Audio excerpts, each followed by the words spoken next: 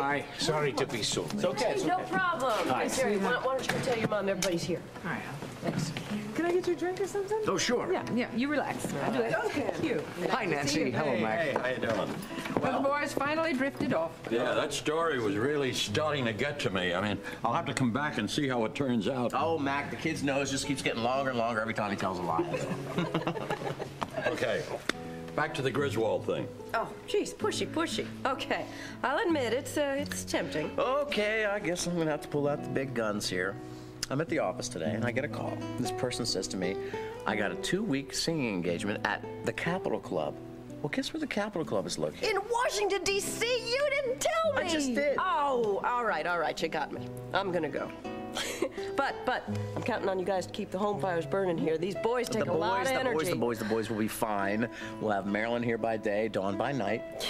Mm. And I want you to remind Jason when you get to D.C., you tell him we still haven't gotten a clear set of prints from that armored car. I just want to make sure you understand how much I appreciate you. I want to thank you for your patience and understanding. I know some of the things that Shannon said were a bit upsetting. Yeah, they were. That's why I stayed there. Because I wanted to make sure she understood that I loved you when I married you. And I love you just as deeply now.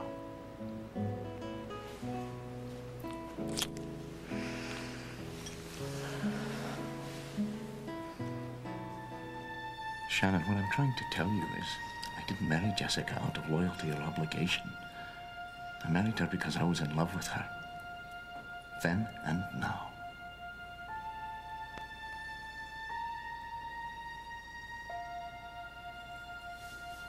I see. Well, then I apologize for underestimating you. I should have realized you could never commit to something as serious as marriage without... Oh, Duncan, I'm sorry. I've been so selfish. I haven't seen how hard this must be for you. It's okay. You just take all the time you need to work things out. And I'll be patient. Because I know in the end, you'll follow your heart. You always have.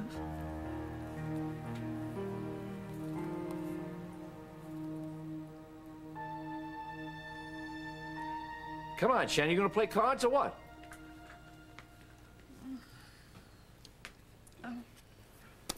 What happened between you and Duncan? What'd you decide? I don't know.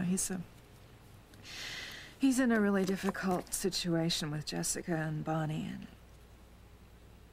you know, I know he loves me. I can feel it when we're together, but I don't want to make things any more difficult for him or Jessica. They have a child together, you know.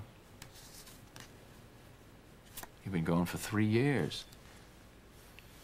Kind of gives them the advantage, doesn't it? What happened in Africa? Tell me, what happened to you? Well, I learned I was a survivor. Draw. That's it? You were a survivor? Then I'm gonna have to wait for the movie version to come out? Okay, I will. Did Tom get everything straightened out with immigration? Oh, who knows?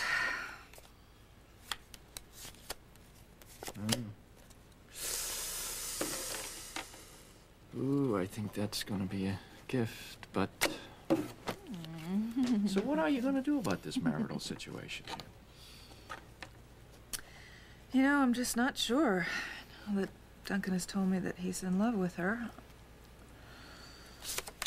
Maybe the easiest thing for me to do would be to just disappear and go poof. You know. The easiest thing for you? No, of course not. You mean you would just run away like that? Of course not. No, I know he loves me and I know I can get him back. Yeah, well, I never thought you were the runaway type, you know? You always seem very determined to me. The martyr bit doesn't fit you at all. Ah. Oh, you're right. You know, what would me dear old granddad think if he saw me giving up so easily? I mean, no O'Hara's ever run away from a fight, fair or otherwise. Thank you, John. And thank you, Gin.